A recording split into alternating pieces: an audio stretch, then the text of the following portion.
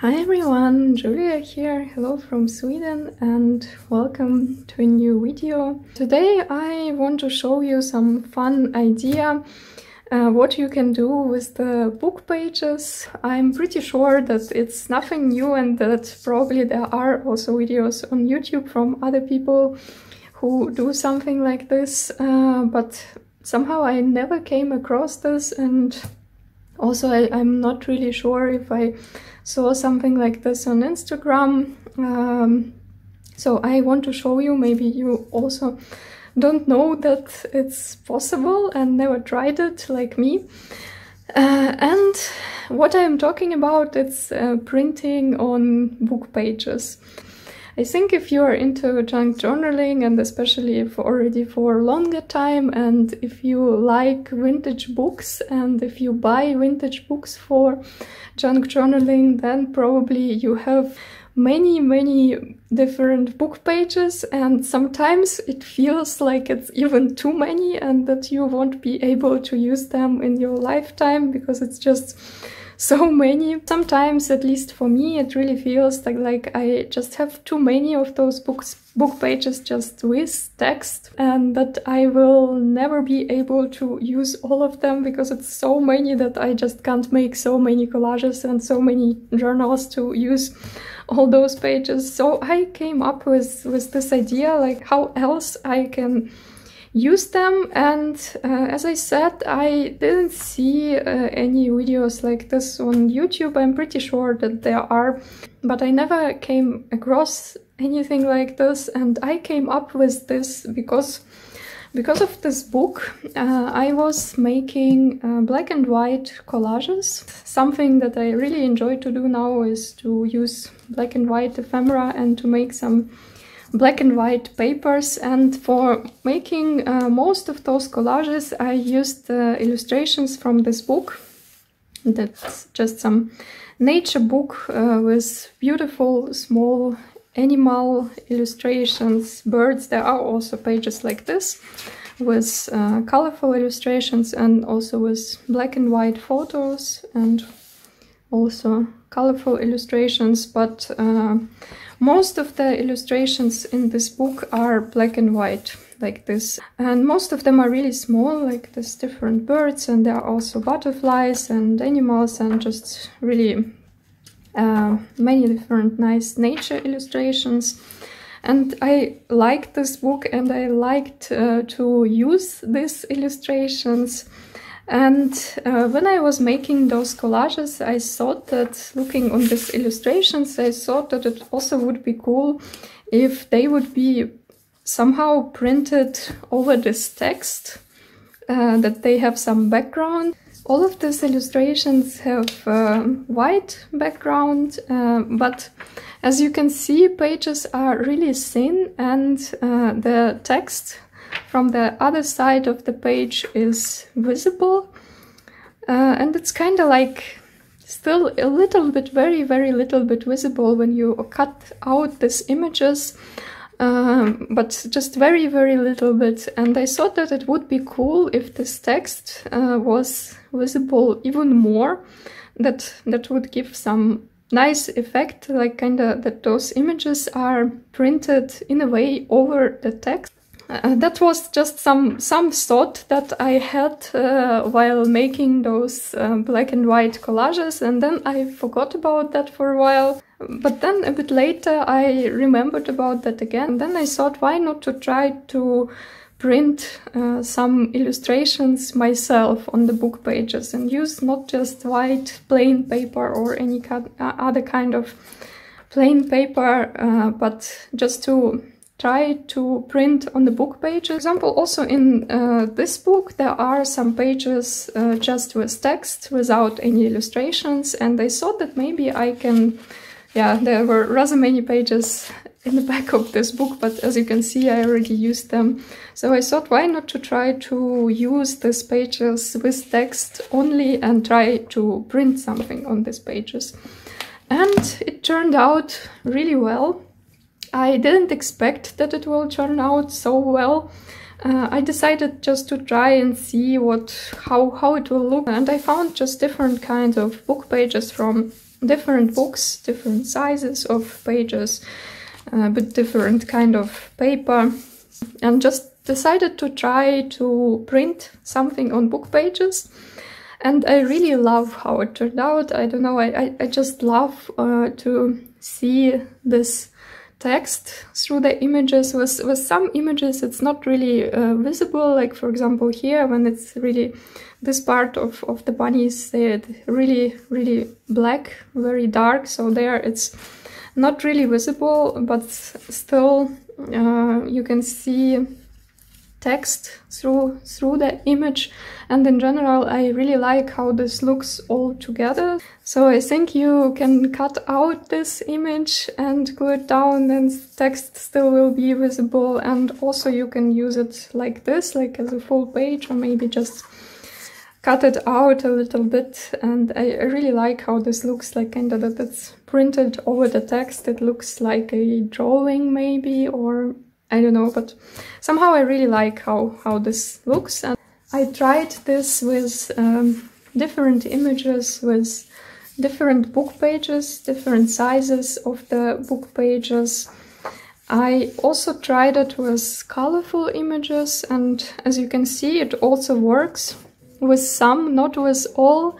Like for example with this one it turned out pretty well. I also like how this looks, you still can see the text. But with some colorful images it's not really possible, not really works, because colors are too vibrant, too bright, and when you print over the book page then text is hardly visible at all. But with some, like this one for example, it also worked.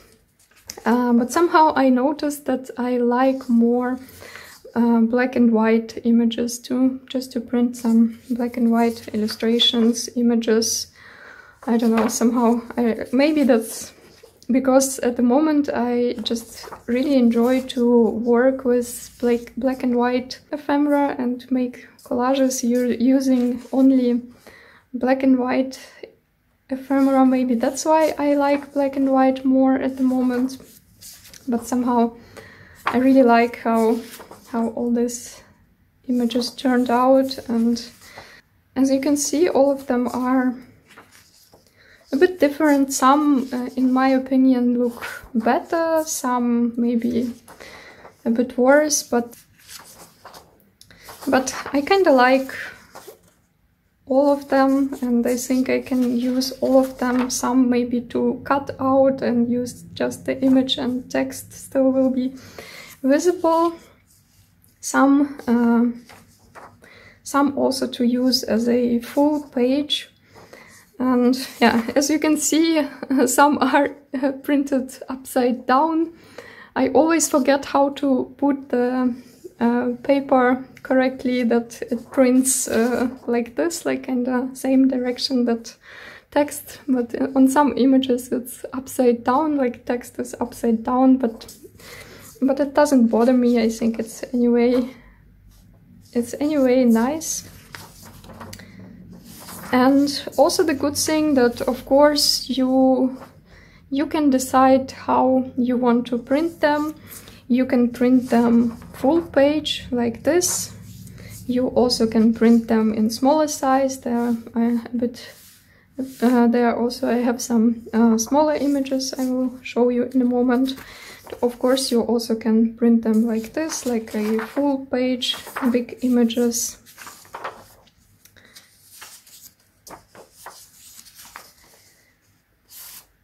So you can decide yourself how big you want them to be.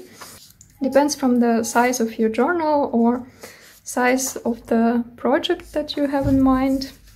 You can print them in different sizes, and as you can just change some settings in your printer and just decide which size do you need. So here, as you can see, I printed a few images on one page because this book pages are quite big, so I just printed different sizes.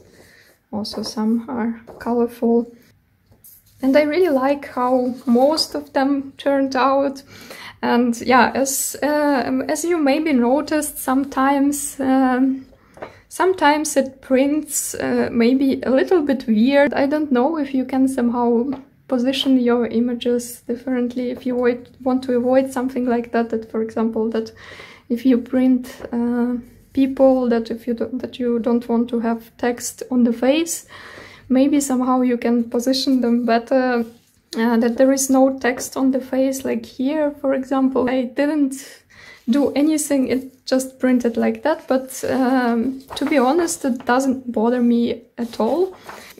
Even if there are maybe some a bit weird images, I think it's still okay to use them. Maybe it will turn out that few of your images that you print are not as good as you expected and that you don't really like it, but I think in that case anyway you still can use the other side of the book page.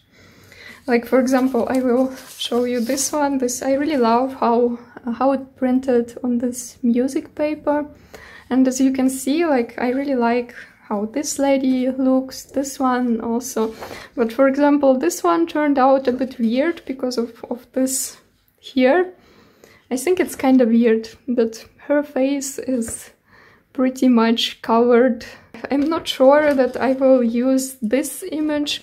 But the good thing with the book page is that even if your image turned out not that well, that you don't really like how it looks, you still always can use the other side of your page. So I think in case of this lady, I just can use this side still for collaging, but these other images I really like. And also here, as you can see, there are some markings on their faces, but for example with these pages, I kind of like how it looks. Like something like this doesn't bother me. I think it looks even more interesting. Maybe only this one also is a little bit weird because there are those dots on her face too close to her eyes. So you have to be aware that when you print something like that, that it may turn out not as great as you expected, but still I think you can use it. You can use the other side of your book page if you don't like how it looks. And I have to say that with most of these images that I printed, I like how they look.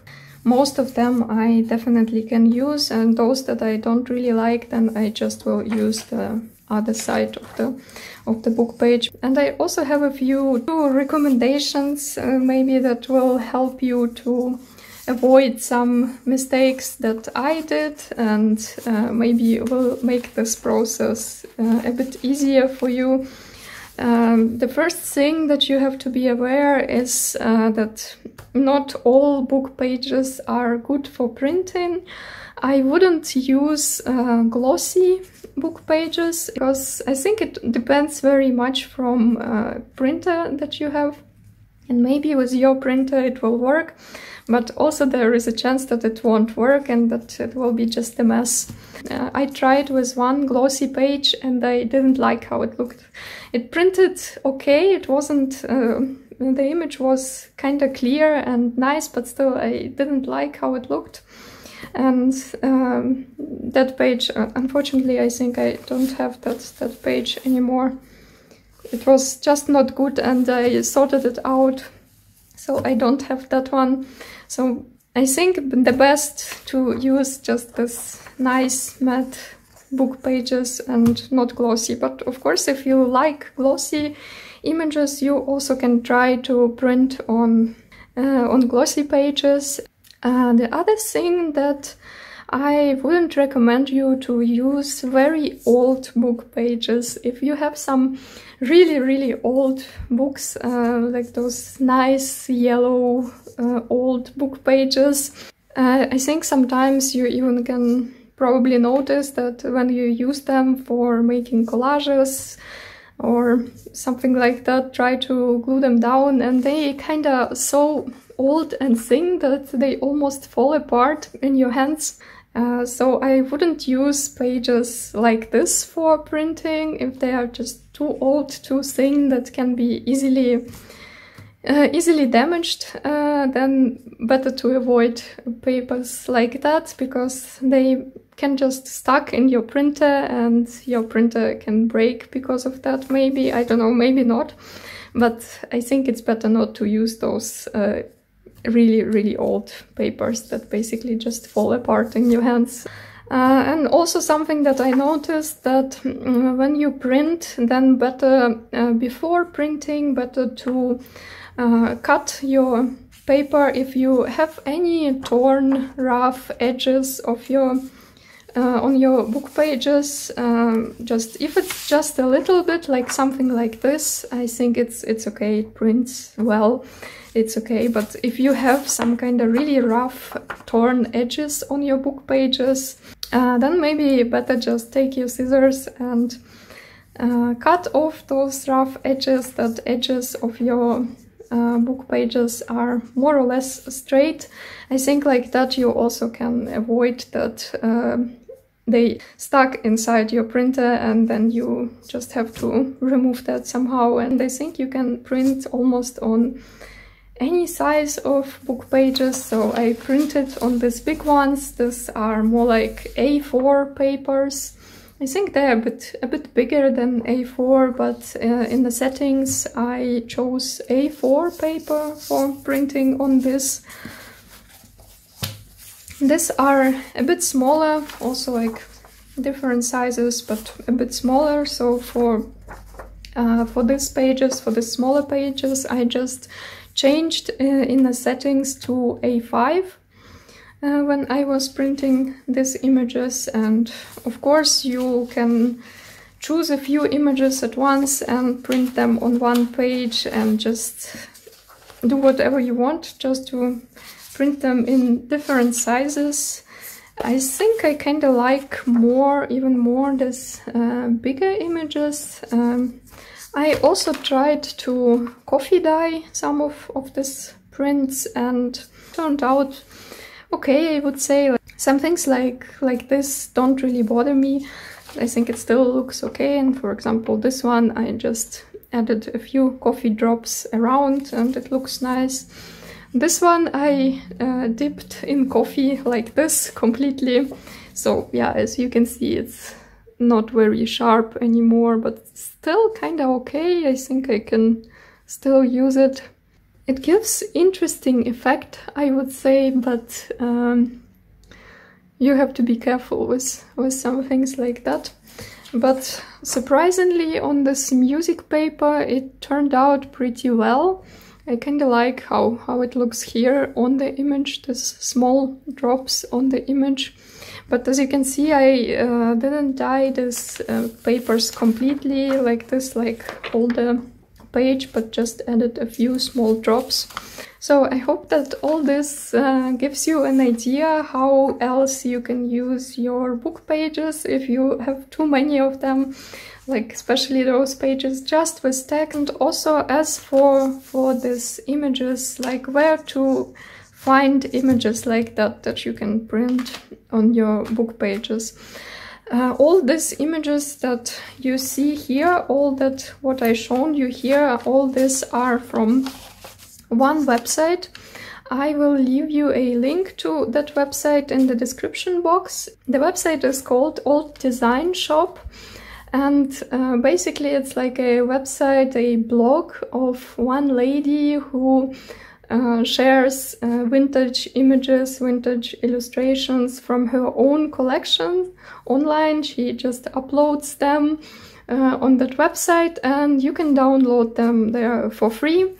And for your personal use, you can print them as many times as you want, and all these images you can download for free from there. And there are hundreds and hundreds of different images. There are many different images, also colorful images, nice colorful images.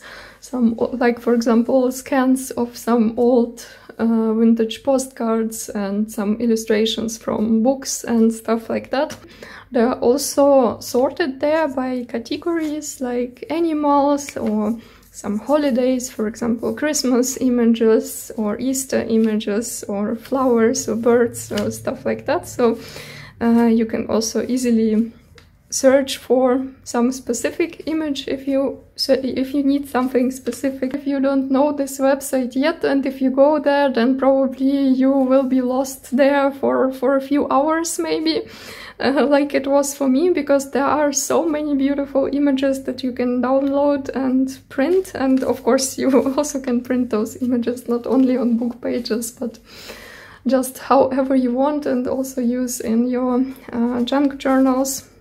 That's one of the options where you can find some illustrations like this for printing on book pages. And think also, if you have some vintage books with black and white images, you also can scan them and then print over the book pages or something like this. Or maybe you already have some images or illustrations saved somewhere on your computer, and you can try just with different ones that you already have. Also, as I said, with colorful illustrations it also works. That this little video was interesting for you and inspired you to try this if you never tried it. Well, now, until like a few days ago, I never thought about printing on book pages. I don't know why, but I just never thought about it. So if you are also like me, I can highly recommend you to try this and to see how it will turn out for you. You can get some really interesting and nice results. And I think it's a really great way to use your book pages just with text if you have too many of them and just don't know what to do with them. So I will leave you a link to the website where I downloaded these images. They are copyright free. So you can check out what is there. There are really hundreds and hundreds of them. So I think you will have there a very good choice of images that you can try to print. So I hope this video was inspiring for you, that you learned something new that you can try, and thank you so much for watching, and see you in my next videos. Bye!